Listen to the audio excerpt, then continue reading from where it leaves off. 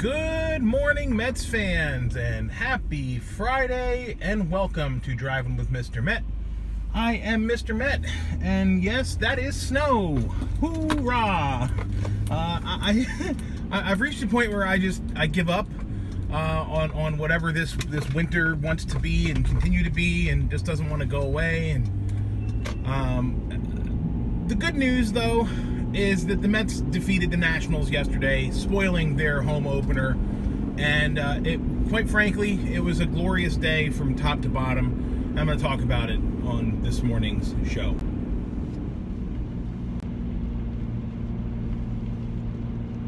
Weather notwithstanding, yesterday's game was really delightful to watch. I've made no bones about the fact that I really despise the Nationals. I think they're just a garbage franchise with garbage fans and just garbage. But watching them lose was just terrific. Small sample size. Before I say what I'm about to say, I understand small sample size.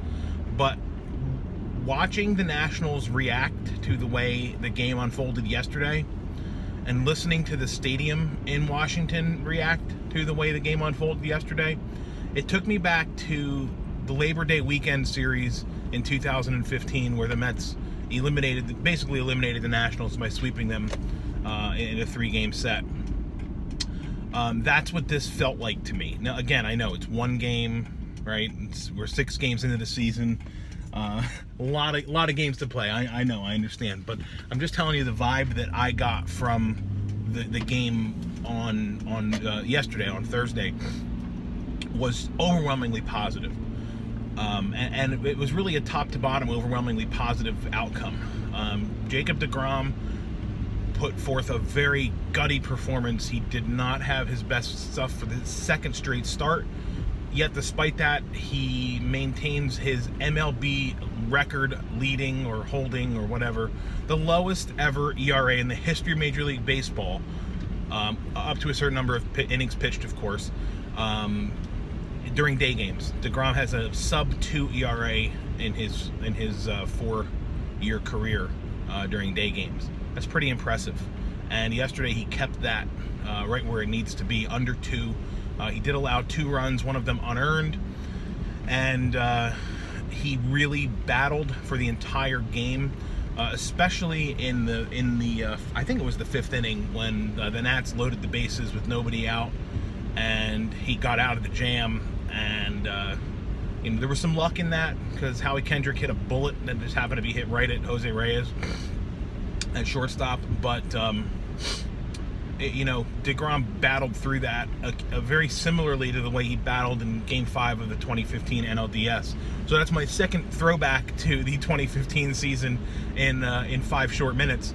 But the bottom line from the pitching side, in addition to deGrom being really, really good, we got to see Robert Gsellman continue to excel out of the bullpen. Seth Lugo close it out, continuing to excel out of the bullpen. And for his 2nd consecutive dominant performance, Hansel Robles. Now, this is against the Nationals. This is not against the Phillies, so you can't say it's not it's the talent that he faced in against the Phillies, why he looked so dominant. Maybe this is a new Hansel Robles. I don't know. Whatever. I'm not going to complain. I'm still holding my breath every time I see him. But, man, he looked really good yesterday, too. So, pitching, thumbs up, thumbs up, thumbs up. On the other side of the ball, the offense started almost right out of the gate. Steven Strasburg ended up balking in the 1st run. Anthony Rendon provided the Nationals offense. I want to talk about him in a second. This is going to go back to the pitching thing that we were just chatting about. But the Mets bats really came alive yesterday in clutch situations, which was so great to see. 3 home runs yesterday. The first one by Yoenis Cespedes, his 3rd of the season, of the young season. The second one, of course, by Michael Conforto, making his long-awaited return to the lineup, like 6 weeks before anyone thought we would have seen him. And what does he do in his return to the lineup? He slams an opposite field home run. It was awesome to see Conforto put the Mets up in front 4-2. And then the nail in the coffin, the proverbial nail in the coffin, was Jay Bruce's grand slam, which was a no-doubter.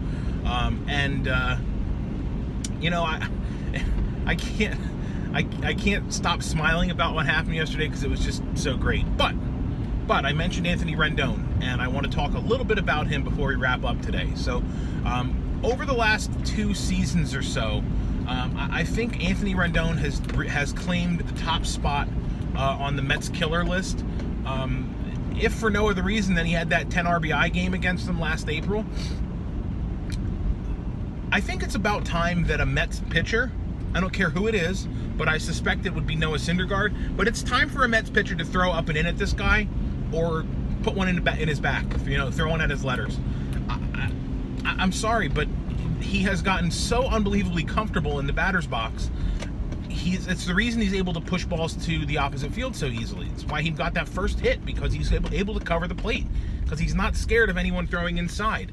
It's time that someone throws inside to him. He needs to get knocked down, or as I've coined it earlier this season, he needs to get Alcides Escobar'd. And I want that to happen to Anthony Rendon before the end of this series.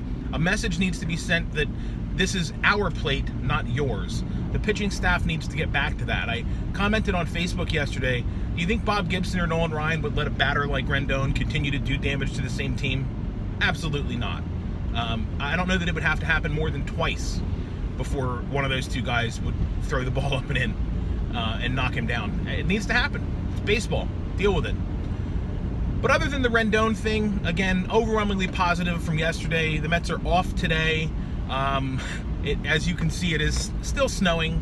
And the Mets are very likely to be off tomorrow.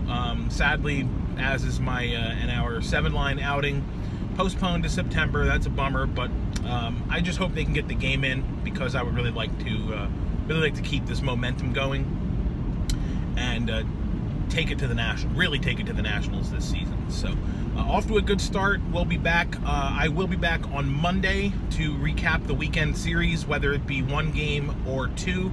I believe Sunday is an ESPN game, so that'll be fun. It will coincide with WrestleMania, which will also be fun. So I'm not going to talk about WrestleMania, but I will talk about the Mets series with the Nats over the weekend. So until then, I thank you for watching. Follow me on Twitter at Mr_Met, and as always, let's go Mets.